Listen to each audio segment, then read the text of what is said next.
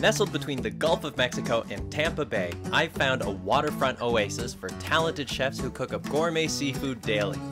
Only 90 minutes west of Orlando and home to stunning Gulf of Mexico beaches, I'm here in the St. Pete Clearwater area to sample the catch of the day for myself. Madeira Beach is a great place to start your seafood exploration.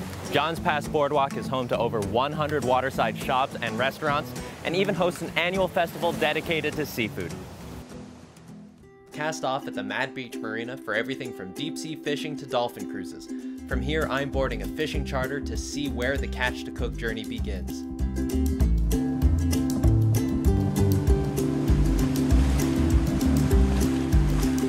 Tell me about the variety of fish that we can catch out here.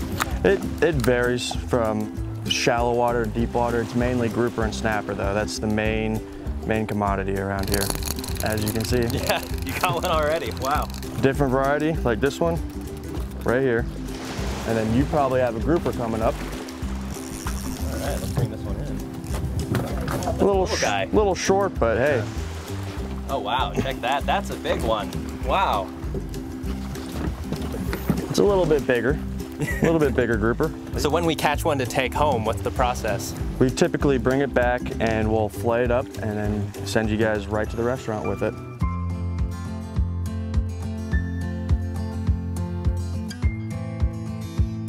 I'm at Walt'z Fish Shak, which is tucked away within Johns Pass. This amazingly kitschy restaurant is a local favorite, offering fresh seafood on its ever-changing chalkboard menu.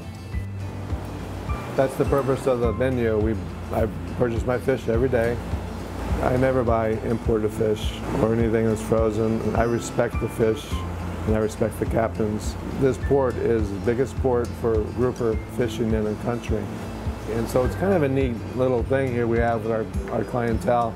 They walk in not knowing what we have on our menu. After an amazing meal, I'm off to relax and watch the golden sunset over the beautiful Gulf. The Sunset Cruise provides beer and wine and departs from Hubbard's Marina in Johns Pass daily.